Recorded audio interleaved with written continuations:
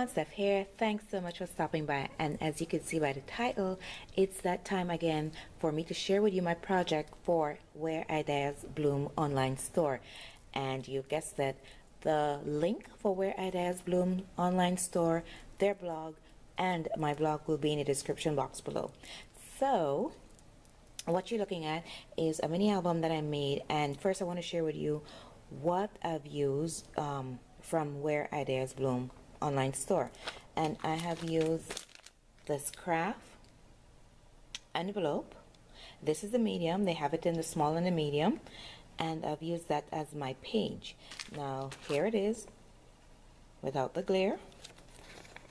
This would be great to send a little gift, or you could just decorate it, send a little gift, send a little goodie, whatnot, you know, even with a gift card. So I've used this as my page. I've used this Kraft twine cord here to help with my closure,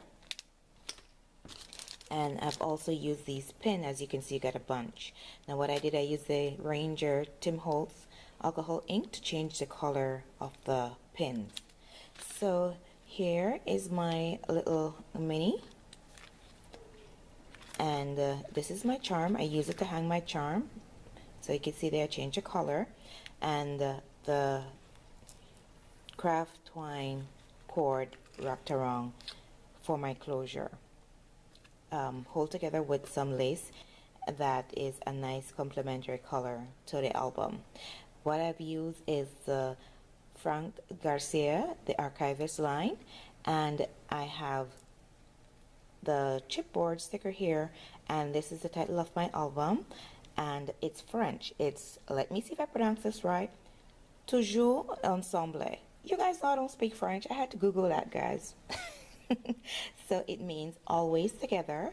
So I'm thinking that it would be a great little album for if you and your hubby go on a vacation or a trip, whatever, you know, to just document your memories of that vacation. Quick and easy, guys.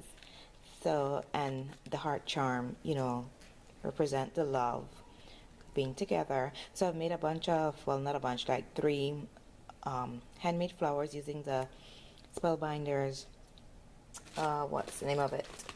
Spellbinders Rose Creation die. And there are leaves. I have some flat back pearls there to give some interest, and the butterflies is also from the collection, the Archivist. So this is the back again, and this is actually Kraft, and I use distress ink, then I use embossing folder to give that look. I absolutely love it.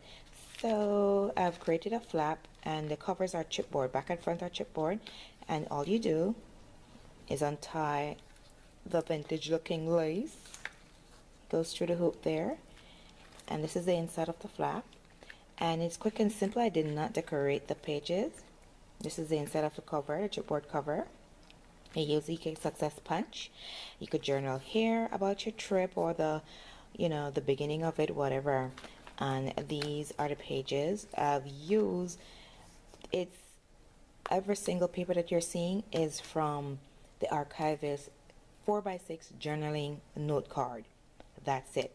I had to trim just a tad bit off the edge, but that's it. So it was quick project to get to come together. And here you could put in memorabilia or whatever, extra pictures, whatever. You could journal here. I love these journaling note card from the collection, and it just worked perfectly with the envelope. So that's that page.